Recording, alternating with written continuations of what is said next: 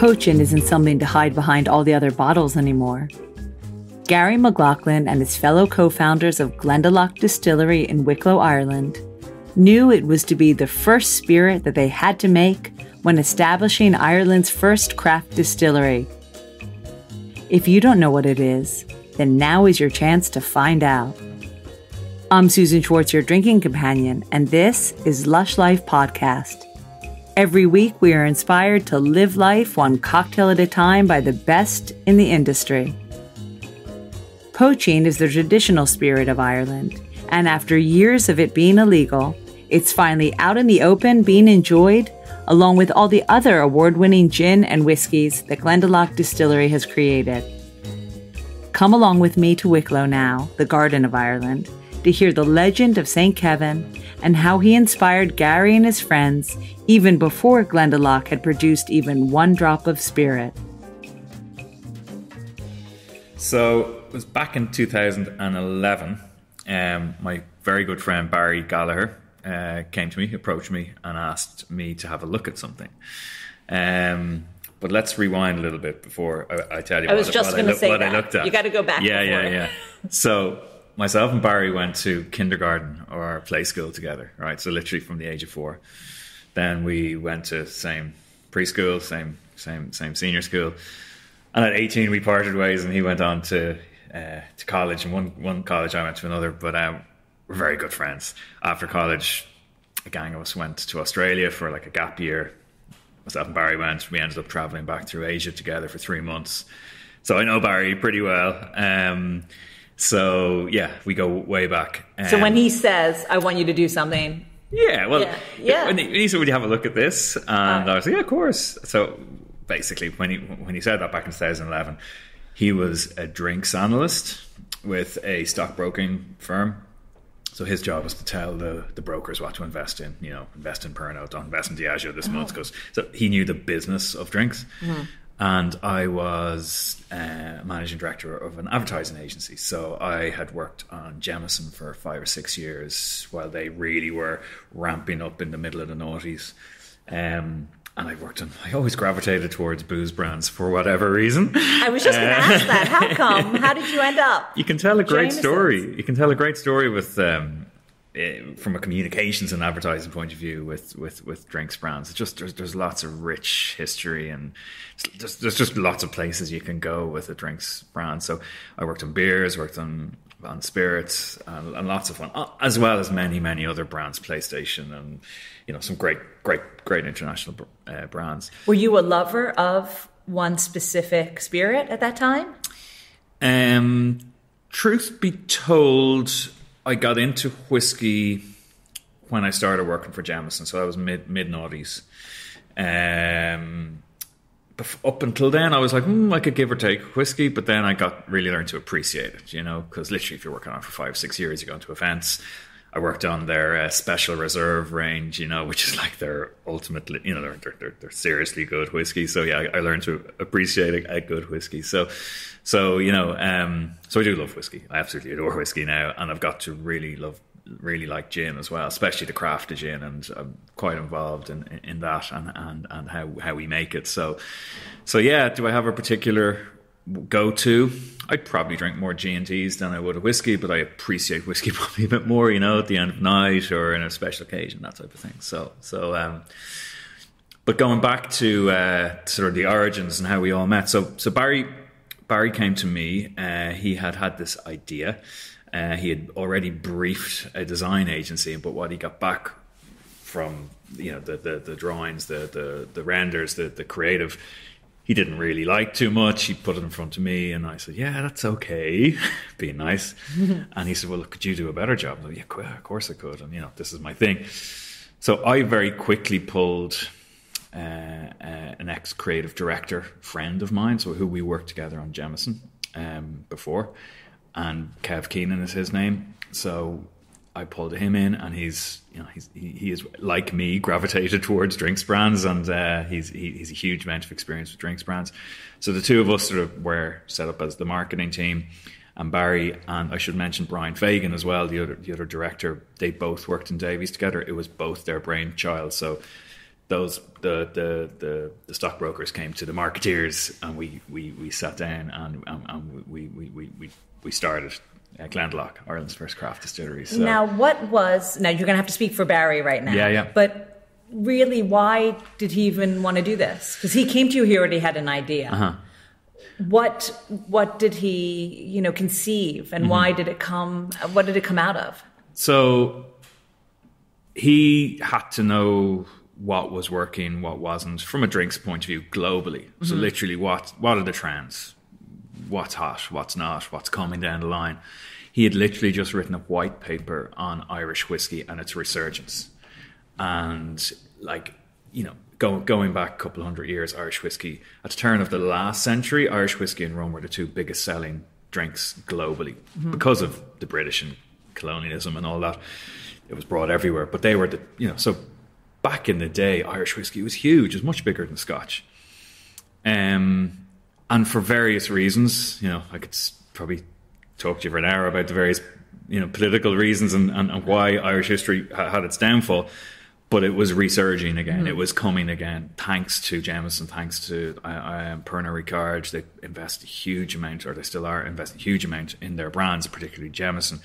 And they have paved the way for these, there's 30, close on 40 Irish distilleries now, which is fantastic. But back in 2011, there were three. There were three Irish distilleries making every brand of Irish whiskey out there. Not a lot of people know that. It's crazy to think that. I know. Isn't it? And before that, there were literally hundreds, nearly thousands. At one stage in Ireland, pretty much every decent sized town had a distillery. It was part of who we are. It's very much part of where we came from. So when the four of us all got together, I'll never forget it. And he said, he'll say, I'll want some of that. Yeah. Let's see what we can do. So he himself and Brian had the idea of they saw a niche in the market. They saw that it was coming again, that there will be, that the Jameson Irish distillers had sort of poked the fire. The embers were, the Irish whiskey was becoming great again.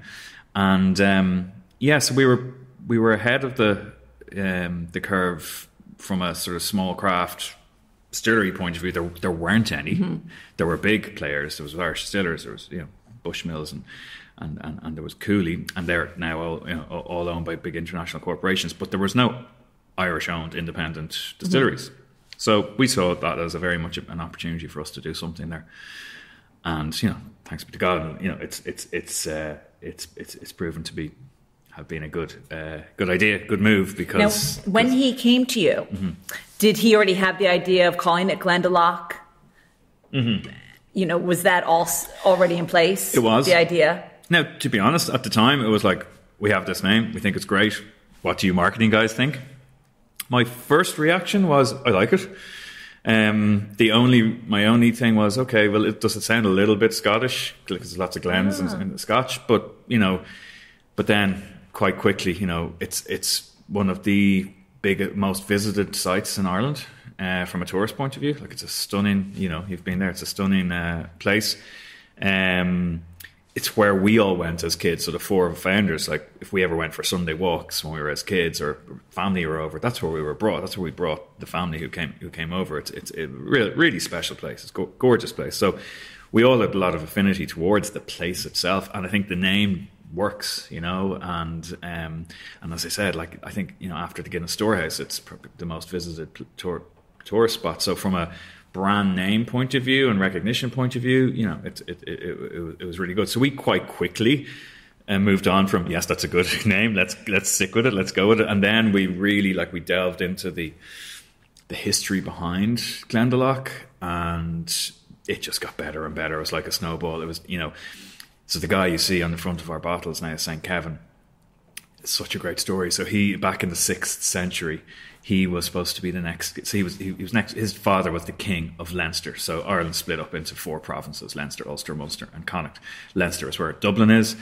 So his dad was the king of Leinster. They lived just outside where Dublin is now, and he was like, "I do not want to be a king. I am into the outdoors. I'm very spiritual. People listen to him. He was quite a learned man."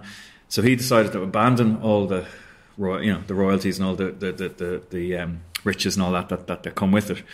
And he went into the mountains, into the Dublin Mountains and into Wicklow, and legend has it that he roamed for 7 years until he found the right spot to call home, and he based himself in this beautiful glacial valley, which is Glendalough. Absolutely nothing else there. Glacial valley, 2 beautiful lakes, but that's where he called home. As I mentioned, he was quite a learned man, and people listened to him, so people found out he'd left, he'd gone there, and that's where he was basing himself. So people slowly but surely came out to Glendalough to listen to the man, and over time, it developed into a monastery. So over the years, like, it still stands. So that's what's quite amazing. Like, from the 6th century to today, that round tower is still there. The cathedral is pretty much still there. Okay, the roof's gone, but there's beautiful churches. St. Kevin's Kitchen is a stunning little church that still stands today. Amazing. So at its height, Glendalough had over 2,000 people actually living and working the land and living around it. So it developed into quite the metropolis. Actually, its nickname was the City of 7 Churches, because no more is it a city. But if you look at they built 7 churches in this tiny little area in this valley, and if you look at our bottle of 7-year-old, we nod to that fact. So there's 1, 2, 3, 4, 5, 6, 7. So 7 churches. You don't need Google Maps next time you go. You can just bring a bottle of 7-year-old with you to see where those churches are. So now we love to tell stories. It's our marketing background. So you can see there's a lot of richness. There's a lot going on with the story of St. Kevin.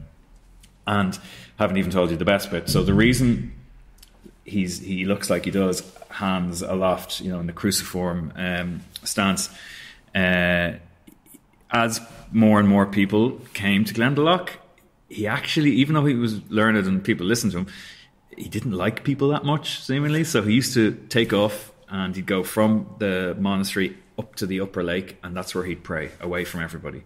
And legend has it, he'd go into the water up to his knees and raise his hands to God in that position. And a blackbird landed in his hand and decided to, look, this is a nice tree, and laid 3 eggs.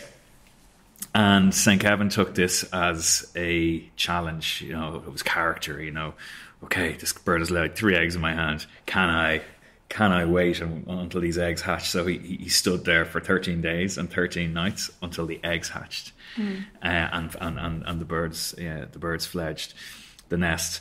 So look, a fable, a story. We love it. We absolutely love it, because it just says so much about the man, his character, what he's made from. He does things the hard way, and we love that. And we literally live by that. We so much so that it's not in our old bottles, but in all our new bottles, are the 2 words that define us, are stand apart.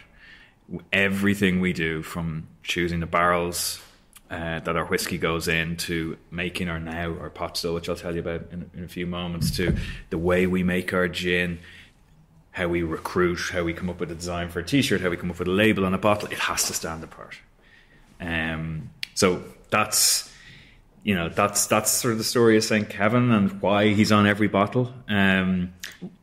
So I was going to say, so let's go back, all right, a little bit to Barry coming to you with, could you look at this? Okay, so you saw it, you said, we could do better. You got your friend Kevin, not St. Kevin, but Kevin, to come along. And you had an idea. I assume he had an idea, of what he wanted. How did you start putting that into place? What was the first thing that you said, okay, this is what we're going to make, this is what we want to make? What was that kind of the business plan of that Barry had originally?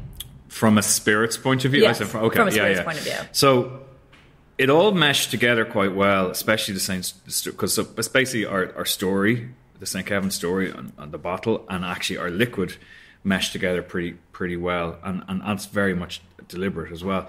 So the first spirit that was out, certainly the first spirit that's ever been documented in history, written down, was made by Irish monks back in the 6th century. So that is a very important part of the story I omitted.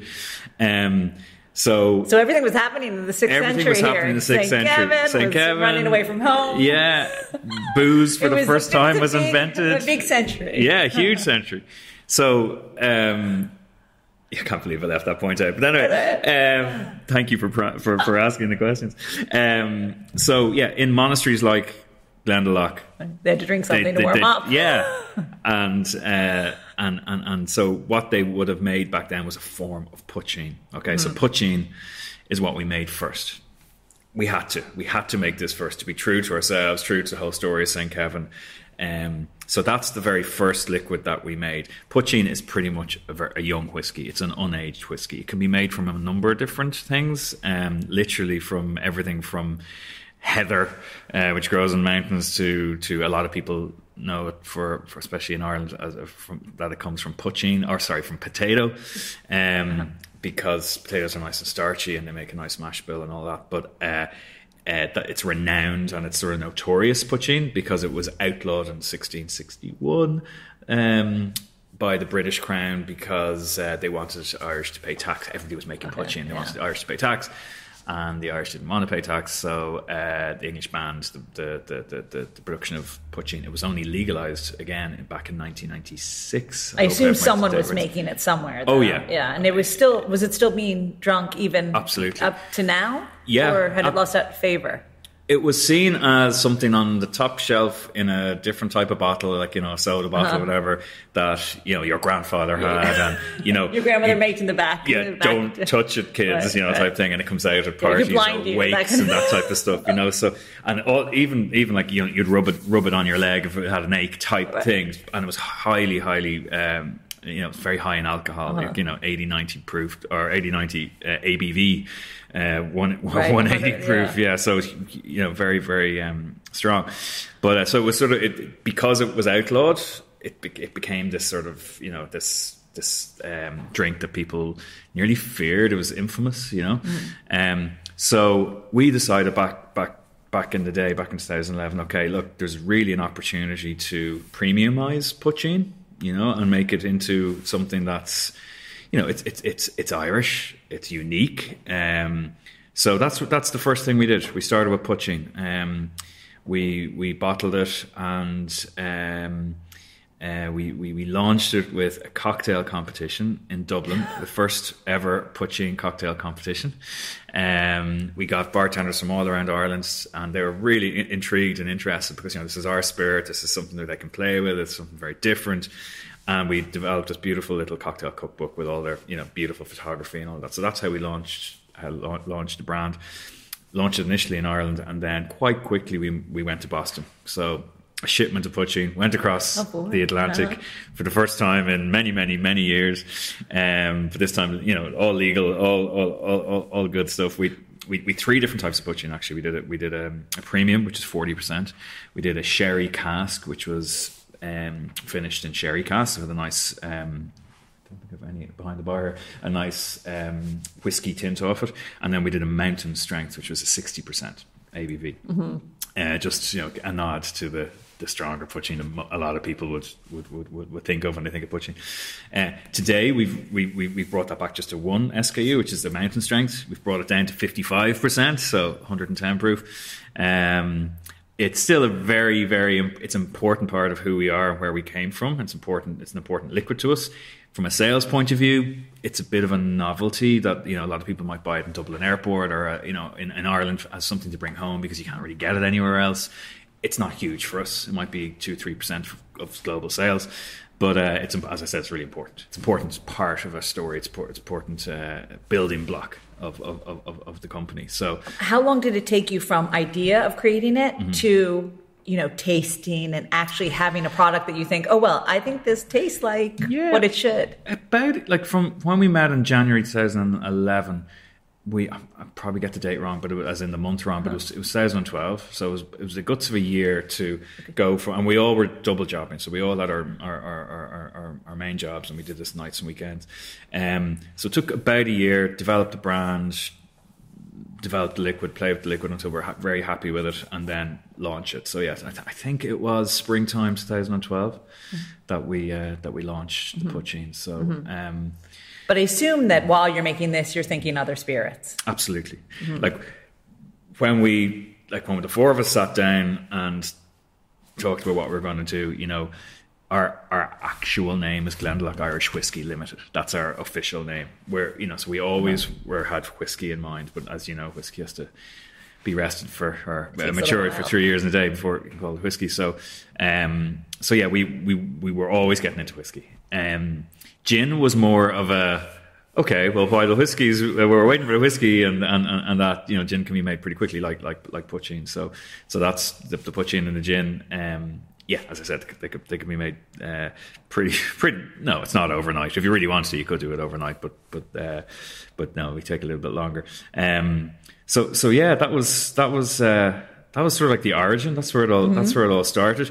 We, from a whiskey point of view, we and again very deliberately up front, we said, okay, there's only 3 distilleries in Ireland making Irish whiskey. We're a premium brand, and we always will be. So we want some nice premium liquid to launch. We weren't mega funded. We didn't have loads of euros or dollars in the bank account, so we couldn't wait the 3 years to we didn't want to anyway, wait that long before we released whiskey. So we bought parcels of whiskey from Cooley to one of the 3 distilleries, and we to put our own stamp on it. The barrel that we finished those whiskies we bought in became really, really important. The whole stand apart piece. Okay, we need barrels that stand us apart from other whiskies out there and put our stamp on it while waiting for our own whiskey to be produced or to be finished and matured. So we launched a double barrel whiskey. It's just single grain whiskey, aged first in bourbon barrels, first filled bourbon for just over 3 years. And then we finished them in Spanish Oloroso barrels, so from Jerez in Spain. And after 3 years in the bourbon, it's fine. It's a single grain, so it's 90% corn, 10% malted barley. It's nice, it's fine. It's a young whiskey, but the second barrel, the Oloroso, really, really rounds it out and finishes it lovely. It's smooth, it's creamy, beautiful, as I call it, Christmas cake, Christmas pudding type notes of sultanas, cherries, raisins, really, really, really, really, really good, and figs, delicious. So that'll be our best selling whiskey globally. It's, you know, a pretty decent price point. It's about €35, $30 to $35.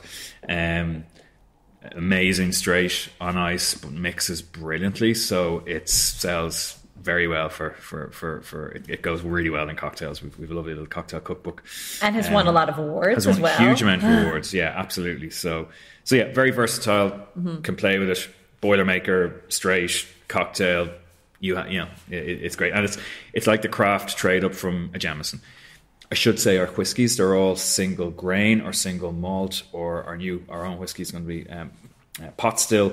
We don't blend. We certainly haven't blended yet, so we're quite traditional that way. So we look back, 100 or so years where so many different Irish whiskies, and we want to sort of rejuvenate that we have, and we very much admire the tradition of Irish whiskey and the way it was made back then, and then we like to sort of tweak that or give a twist on that with the barrel finishes to make it, we're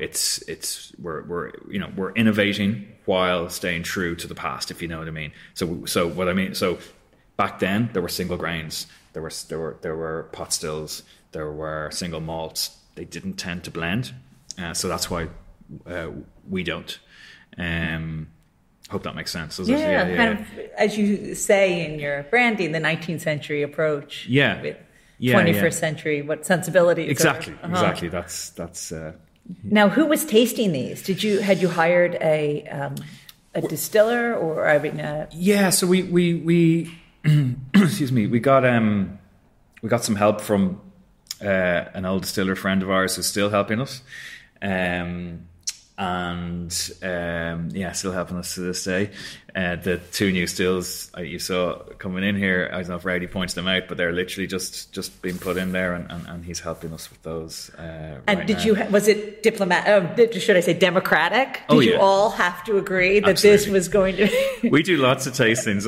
It's some people, listening to 2 this out of 3, whatever, 3 out of 4, should I say? Not just, or how does that work? Yeah, for the next thing that you do, the crate. Yeah, we're literally just finished that with our rose gin, and that went on for 3 months. Mm-hmm.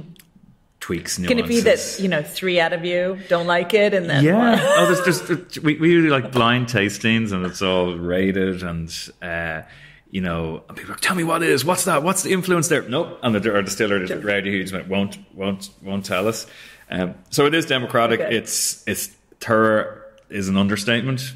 We're absolute perfectionists, and if it's not amazing, we just don't make it. Mm-hmm. So much so, actually, we've released a single cask series last year.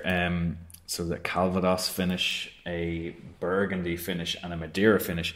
We also had a Riesling finish that we have decided not to go with because it didn't turn out well. So we'll experiment, we'll try, we'll innovate, but if it's not right, it doesn't hit the shelf. So we're pretty particular in terms of the liquid and its quality. But yeah, it's democratic. Doesn't exactly come to fisticuffs, but we'll have robust discussions around the liquid and what's good and what's not. It's a lot of fun, though. It's a lot of fun. I'm sure. The first time I was introduced to you was through your gin. Mm-hmm. So describe how you came up with the first gin, because you have several now. Yeah. So I suppose we've 2 hero gins now, which are up front here, the Wild Botanical and the Rose, but I'll get to them in a sec. So back in 2014 it was, we decided, okay, we really want to make gin. The gin craze, okay, it was sort of happening in London, but it hadn't happened over here. So over in Ireland, you could get Cork Dry Gin, you could get Gordon's Gin, and that was pretty much it. A gin and tonic was very much back then seen as sort of like a golf club type, maybe older parents, your parents were drinking G&T. Even so late. Really. Yeah. Look, it really was. And but we had this beautiful still, and we live in the Garden of Ireland, which is Wicklow is known as the Garden you're of all Ireland. Wicklow boys, yeah. And so it's good. It's interesting actually. I one Saturday, I'll never forget it. I still have the paper. I was reading the Irish Times magazine.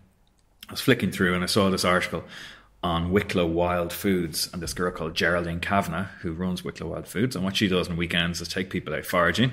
They forage in the hills, the valleys, the rivers around by the sea, and then she'll take them, she'll end up at the end of the day like in a beautiful meadow or a forest, pulls out these tables, rustic tablecloths, and she lays out the whole meal there in front of them that they've picked, and she'll like quickly make up a really beautiful wild meal with syrups and all sorts to drink. And I was reading this going, oh my God, this is amazing. We have to talk to Geraldine, because could you imagine if we can do something with our gin? So that was a Saturday. We rang her on the Monday, and she said, come out foraging with me next Saturday and let's talk. So we did, and our beautiful plan was hatched. We said to Geraldine, look, can we use some of these amazing Wicklow botanicals in a gin? And she said, yeah, of course you could. That's a great idea. And then she came back in a couple of minutes past. She said, but those botanicals will change as the seasons change. So what you get in spring is going to be different from summer, autumn and winter. You're like, yes! My marketing brain went into, well, not just marketing, but also it's interesting. Wow. Okay, gin that changes as the seasons change. Mm. Amazing. So in 2014, we made our very first batch with Geraldine of summer gin, and botanicals picked in the summer. So the base is what you'd expect in most gins: juniper, coriander, angelica root. But then outside of those sort of base ingredients, we will put in anywhere between 15 to 30 seasonal ingredients. So for about guts of 2 years, we did summer, we did spring, summer, autumn. We started with summer. And then the next year we did a full season. So we did spring, summer, autumn, winter in 2015, 2016. And they were going down they were going down extremely well. We're winning awards left, right and centre. People, and the gin craze was catching on, and people really appreciated them. And bartenders and gin aficionados really, really did dig them. And people might have their favourite one, or a lot of people collected the 4 and the 4 different seasons, and they are particularly, they are quite different. Actually, do you want to taste while we'll taste talk? in a sec. In a sec. Let's talk first. So, so we'll talk about the tasting notes back then. But very, very different gins. So great, brilliant, success, everything. The only couple of little issues, not issues, but bartenders might say, okay, great, I have the spring gin on my cocktail menu. It's printed, love it. And then they ring up to get some more spring gin, and we're like, oh, really sorry, it's summer now, and we're all out of spring gin. So you're at the beck and call of the seasons. Like, I'd literally get a text from Geraldine and say, spring's over, summer's here, because something is now in bloom. Right. So she now can't pick the ingredients to go into the spring gin, so we have to switch to summer, which is sort of cool, but not cool if you have a menu printed and stuff like that. Also, retailers weren't really digging the 4 different barcodes. They were, on the 4 different SKUs. They just saw it as a Glendalough gin, so that was slightly a bit of an issue. So people are saying, don't. Also, I was going to say that you can always control what is spring, because you don't know what's going to grow next spring, because it's all depending on the weather. Yeah. So your spring gin this year is going to be completely different from the spring gin next year. Like if it's a really hot summer, right, it'll taste different. Mm-hmm. If it's really rainy in the autumn or whatever, you're not going to get those autumnal lovely fruits maybe as much as you would if it was really, really sunny. So that was sort of a thing that was, people liked that in one way, that it changed. You never know what you're going to get. But if you want to go sort of bigger with this, mm-hmm, and not just small and artisanal all the time, you have to think a little bit differently. So our seasonal gins have never gone away. Still here, we're looking at them right now. They're fantastic.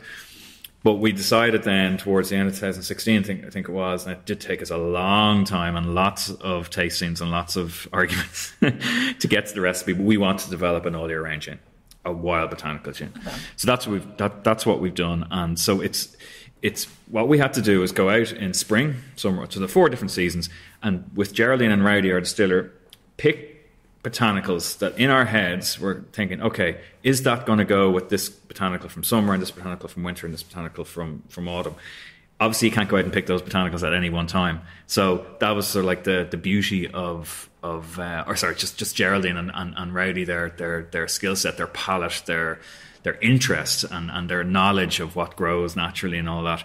So Geraldine had a recipe in her head so what we do is in springtime make a gin it's really heavy with the botanicals that she thinks will go with summer, mm-hmm, autumn, winter. And then at the end of the year, we blended them all together to make our wild botanical gin. So there's a lot involved in making this gin. But we cracked it. We after pretty much 9 to 10 months of experimentation, we came up with the recipe, and it has been a huge, huge success. It's now on sale in 42 countries and wildly successful. It's a beautiful gin. And we also dropped the price point because we said, okay, we're onto a winner here. While the seasonal gins are about €45, maybe that's around the same in dollars, this is 35. So it's more of an everyday gin. It's a very mixable gin as well. It goes great with the tonic. While the other, the seasonal gins, no problem drinking them straight because they're so flavorful and so, there's lots going on. Where the wild botanical, it tastes incredibly good. Of course, you can drink it straight, but it was pretty much designed for a G&T. Mm-hmm. Rowdy and Geraldine will probably give out to me for saying that because they will only ever put maybe a drop of water or soda water in it because to really release the botanicals. Yeah, so it's whatever your gig is, whatever you're into. But yeah, I love it with a tonic. So that's pretty much where the wild botanical gin came from, and that's our absolute best-selling gin. It's been out for almost 2 years now. Very recently, so last night I was telling you I was at an event where we were tasting our rose gin. We were celebrating International Women's Day with the King's Inn, so all the female barristers in Ireland. But last year we decided to come out with a rose gin. Our Rowdy, you met Rowdy, our distiller. His mum has a beautiful rose garden. It's very, very, very, very well maintained and very precious to Rowdy's mum. And he was just experimenting on his own, and he came out with this amazing summer gin that had been infused with roses and distilled with roses as well. And we all tasted like, wow, that is stunning. That is an amazing gin. Let's do something with this. So again, took months to come up with the final recipe, but we cracked it about 6 weeks ago, and very recently bottled, and it's going down an absolute storm. So beautiful pink hue, made with 3 different roses. You can see them there in the front. So wild roses, heritage roses, and damask roses, distilled in the pot as well as infused afterwards to get that beautiful colour, that lovely pink colour. Soft, delicate, really floral, Turkish delight. Oh, it's amazing. Absolutely gorgeous. So right now, and it's the same price point as our Wild Botanical, about $35. There are 2 hero gins. There are 2 lead gins. The seasonals are speciality. And to be honest, if we let Rowdy and Geraldine away with it, they would make a different gin every day of the week. And I'm not messing. So you can also see we've got sloe gin, we've got wild blackberry and mountain heather gin, we've got beech leaf gin. We're all out of our Dillisk gin, which is a seaweed gin. And this is a lovely gin we made with Clodagh McKenna earlier, a couple of months ago. Clodagh a chef, a celebrity chef. She's on lots of programs actually in the UK. We made a gin with her. So honestly, the guys would make a different gin every day, as I said. But so we sort of have to row back and go, okay, their speciality, they're small batch, and okay, we'll do them whenever we have time. But our heroes, the ones that are selling really well and taste amazing, are the Wild Botanical and the Rose. So what are your plans for the future? Are you thinking up new things, or do you want to have a new space? From a liquid point of view, like you're looking at the table here, and how many SKUs are we looking at? There's too many. So we joke amongst ourselves. No, it was a sort of serious joke.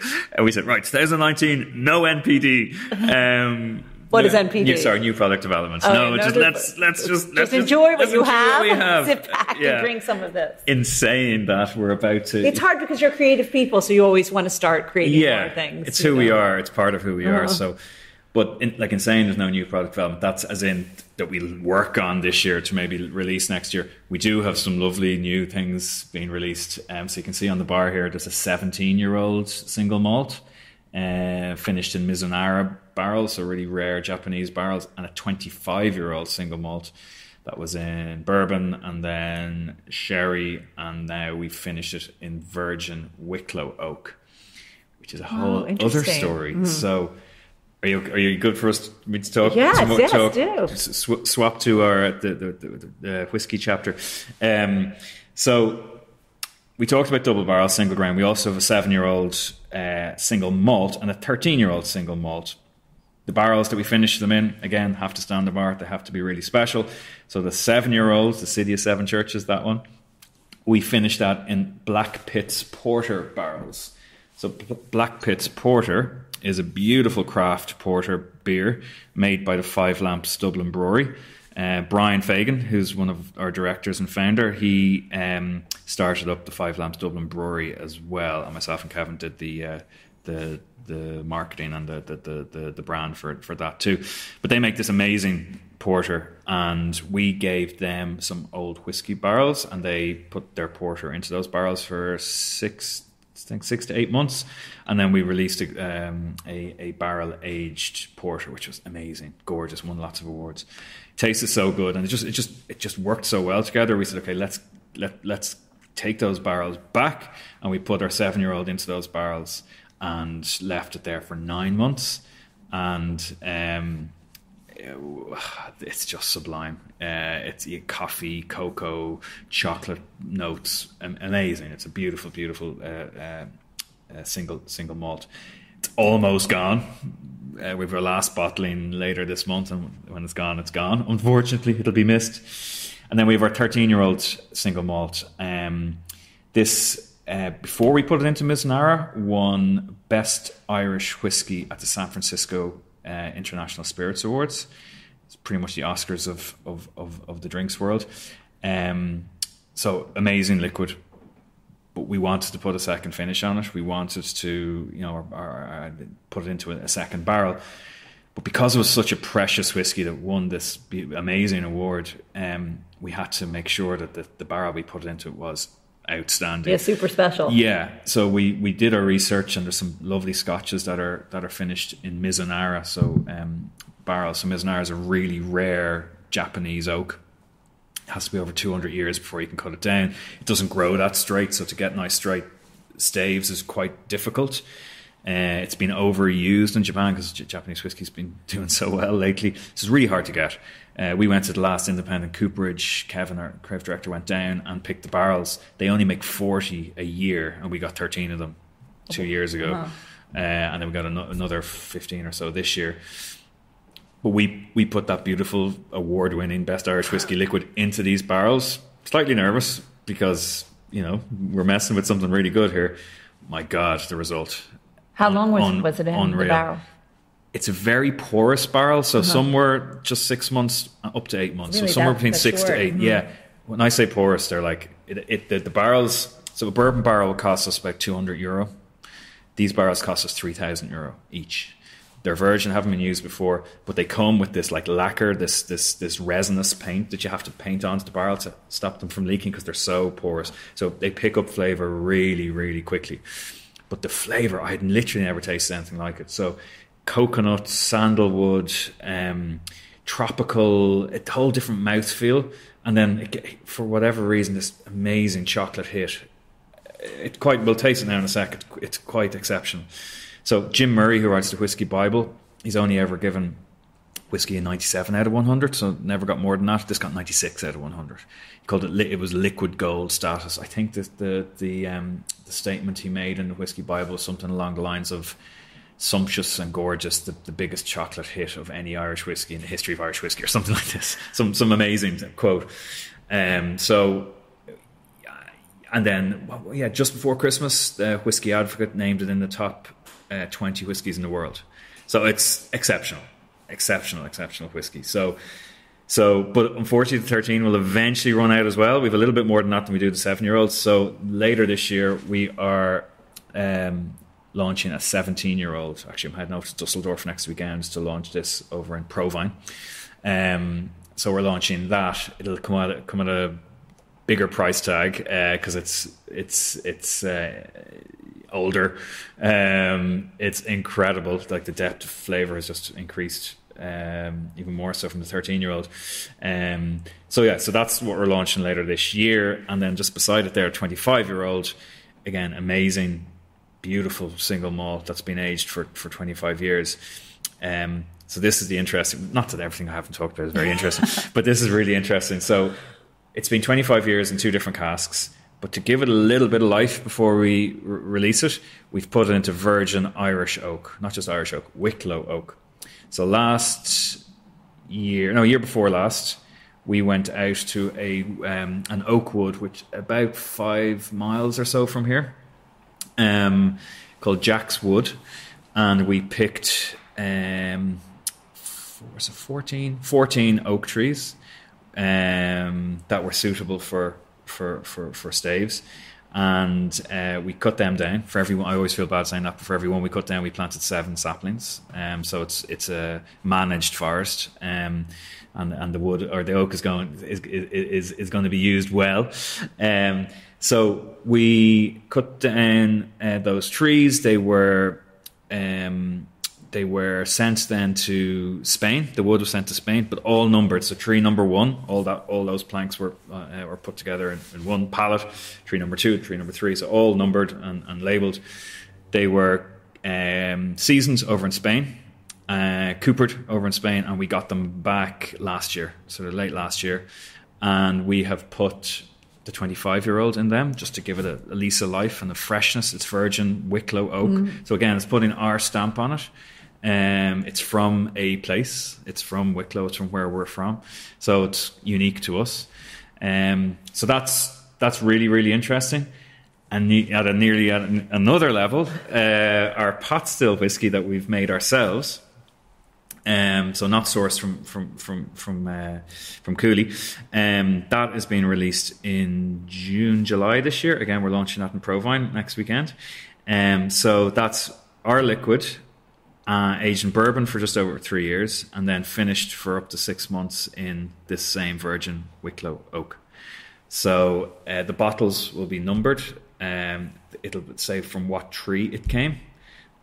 What cask, what bottle number, so very much personalised.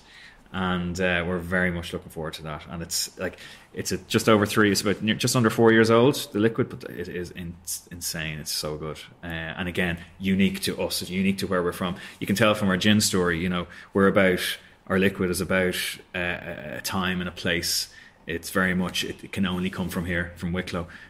Now that'll be the same with our pot still, which is pretty cool. So yeah, I think you've made me super thirsty now. I've got to try some of these things. Should we go have a drink? Yeah, let's have a drink. Absolutely, let's have a drink. Thanks so much to Gary for meeting me on a cold, rainy day in the wilds of Wicklow and introducing me to every expression of every spirit they make. I so love the idea of the seasonal gins using only what was gathered in the Wicklow forests. I wanted to include Gary's descriptions for you as we walk through the seasons, beginning with spring. So I'm trying spring. Mm-hmm. So what should we experience? Okay, so if you give it a little bit of a nose. So I get greens, I get a lot of freshness. So if you think about what botanicals go into this, it's literally winter has just ended and things have just started to grow again. So most things that grow are nice and green and vibrant and fresh. So there's a lot of greens, but there's also, I don't know if you know of gorse flower, a beautiful yellow flower. It's everywhere in Wicklow. Like come springtime, it's just, and the beautiful smell of coconut, especially on a summer's day when the pollen is high. You walk through the fields and you just this beautiful smell of gorse. So there's a huge amount of gorse flower in this. And poor Geraldine, her fingers are in tatters after a good day's picking because it's quite a prickly bush. So on the nose I get lots of greens. On the palate, I certainly will pick up the gorse flower, that sort of coconut taste. A fresh green, vibrant gin. Yeah. So I wouldn't say that sweet. So the sweetness, you'll get sweetness in summer and you get sweetness in autumn. Then it's more spicy in winter. This is more sort of fresh and green. It's lively. Is how I sort of describe it. So the summer on the nose versus the spring, there's a lot more flowers. It's a lot more floral. It's where spring is nice and green and fresh. This is more floral. It's sweeter. It's more delicate, but it's it's definitely those sweet. It's much sweeter on the palate. Not without being overly sweet or sickly sweet. It's very naturally sweet, but there's a lot of petals going into this, a lot of different type of petals, a huge amount of elderflower, like massive amount of elderflower. So you'll definitely pick that up in the taste and the palate. Slightly spicy finish, but not overly so. But yeah, more of a summery fresh floral gin. So this is the autumn gin. The autumn we put in lots of fruit, so lots of autumnal fruit. So on the nose, it's a softer nose. There's definitely fruit. It's fruitier, where summer is floral, winter is green. So you get those. It's very fruity. Again, on the palate, there's a sweetness, but it's a different type of sweetness. It's an autumnal sweetness. Big botanical that we put into this, lots of it, is a thing called a frockenberry. That I've never heard of. A frockenberry is basically a blueberry or a bilberry. It's a wild blueberry. They grow everywhere in Wicklow. The deer love them, and they're beautiful, lovely sweet blueberry. So there's lots of that in this. There's rose hips, there's crab apples, there's those nice autumnal fruits that are growing on the hedgerows around autumn. So yeah, it's much fruitier, but it's subtle again. All our gins are quite, there's a subtlety to them, but there's also layers. There's lots of layers of the various botanicals coming through. So I have a great story. Geraldine and myself were over in London 2 years ago, and there was a cocktail competition on. It was a gin cocktail competition, and the bartenders could use any of our gins. And myself and Geraldine had done about 7 or 8 trade visits in the morning. We're pretty tired. We got to the venue just after lunchtime. We were tired. We were hungry. We needed to sit down and recharge before the event. We had 2 events that night. And Geraldine must have been I kid you not, she must have been about 10 metres away from a bartender who was mixing up some drinks. And she was like a dog smelling sausages. And she said, "I smell our autumn gin." And turned around 10 yards away, 10 meters away, went up, and there he was mixing an autumn gin. So the nose of these gins are, they're quite unique. They're, especially Geraldine's incredible. Her palate and her is amazing. But yeah, I think the smells are really important. It's a really important part of our gins, So, okay, so this is our winter gin and our spiciest gin. So not huge amount grows at winter, a lot of, the big wild botanical we put in this are slow berries. But then we put a lot of fir and Scots pine, like Christmas trees basically. So there's and we do put a few spices in. What Geraldine wanted and Rowdy wanted to create was a gin that just brought you, you could sit by the fire at Christmas time, that type of warming, spicy gin that sort of brings you back to sort of Christmas time. So this it's quite interesting that most bartenders, this would be their favorite gin to play with. That cocktail competition I was telling you about when I was talking about the smell with Geraldine over in London, the gin that won that cocktail competition was the winter gin, and it was actually mixed with Fernet. I can still taste it to this day, and that was over 2 years ago. Amazing. It's an amazing combination of flavors and tastes. So yeah, this gin, lots of spice. It's warming. It is quite juniper forward as well, but there's a spiciness that you wouldn't normally get in a gin. It's quite, it's quite apparent, and really interesting. Since summertime has finally arrived, well, according to the clock, that is, I thought our cocktail of the week should reflect this season ahead. Our cocktail of the week is a whiskey cocktail called Galway in Spring, and it was created by Jonathan Kahn for the J. Parker in Chicago, but you can easily make this one at home. The ingredients are 1.5 ounces of Glendalough Double Barrel, 1/4 ounce of chartreuse green, 1/4 ounce of mint syrup, and 0.5 ounces of lemon juice, plus a splash of soda water and a mint sprig. Measure out all the ingredients and pour into a shaker. Add ice and shake vigorously for 8 to 10 seconds. Strain through a Hawthorne strainer, which you can find on my site, into a tall glass. Add fresh ice and top with that soda water. Then add the fresh mint sprig for garnish. Sláinte. You'll find this recipe and all the cocktails of the week at alushlifemanual.com, where you'll also find all the ingredients in our shop.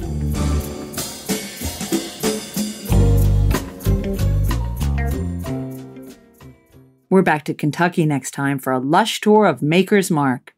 You'll feel as if you're there taking the tour with me, because you will be. Before running off, remember to head to alushlifemanual.com/merch for all your Lush Life gifts. Until next time, bottoms up. Thanks for listening to the Lush Life Podcast. For more information and links to everything you've heard, plus a whole lot more, please visit alushlifemanual.com. Always remember the wise words of Oscar Wilde. All things in moderation, including moderation. And always drink responsibly. Okay, I said that last part. Theme music is by Steven Shapiro and used with permission. Lush Life is produced by Evo Terra. And I'm your drinking partner, Susan Schwartz. I'll see you at the bar.